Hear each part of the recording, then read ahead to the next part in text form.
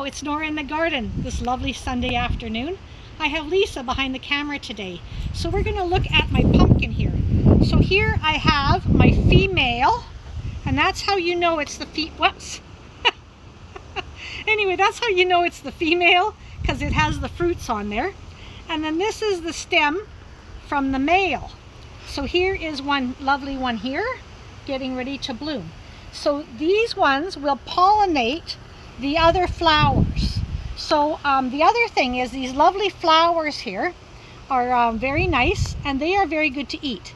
So you can stuff them with ricotta cheese and then find a nice tempura batter and dip them in there, and they are very delicious fried in some butter or just even in the oil. If you have a deep fryer, you can fry them in the deep fryer.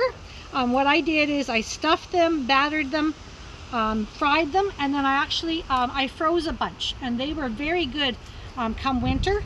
So let's just have a taste of this. I heard too this is very nice in a salad as well, if you want to do that.